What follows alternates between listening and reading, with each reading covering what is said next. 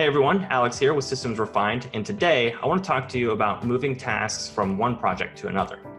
When I first started using Asana, I didn't know how to do the simple things, such as moving a task from one project to another. There was one time I created a whole bunch of tasks. I created the subtasks inside of them as well, and also wrote out a description for each of those tasks. Once I figured out that I had put them in the wrong project, I needed to find the most efficient and effective way to move it to the new project. Because I really didn't want to rewrite all of those tasks, and I was really hoping I didn't just waste a whole bunch of time. There is a way, and I will show you how to do that. There are multiple ways that you can do it, and there's some third-party tools that you can use as well, but I'm only going to be using Asana. My favorite way to do it is to, you can see here that I have a bunch of subtasks and like a conversation going on. I actually just created these specifically to show you that if you have tasks inside and comments, you can move all of this into a new project instead of just copying and pasting it and then losing all this information. So what I like to use is called multi-homing a task, and that is just putting it into a new project using this feature right here.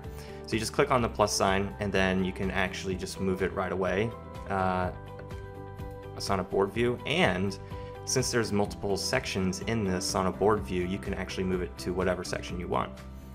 And if you go to the Asana board view, you can see there it is right here. Another way to do it is to take the task and then drag it into the project that you want, and that will move it as well. And you can see it goes right into the first column. Now that doesn't actually work for board projects. So for instance, I can't take this project and move it back. It just won't let you do it. So you would actually have to use the multi-home feature in order to move the project right away. So let's go ahead and do that. Example project. And I don't have any sections in there, so there's no section to put.